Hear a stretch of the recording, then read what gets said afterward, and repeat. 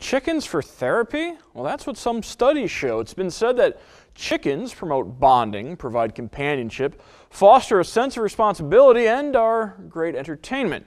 Those are just a few of the reasons the TV show Coop Dreams, as seen Saturdays here on TV 44, has launched a new project called Coops for Troops. It's a fundraiser to provide chickens, a coop, feed, and supplies to returning veterans, families of deployed military personnel, military schools, and VA homes. If you'd like to be part of this fundraiser, visit the website on your screen, www.crowdrise.com/Coops for Troops Challenge.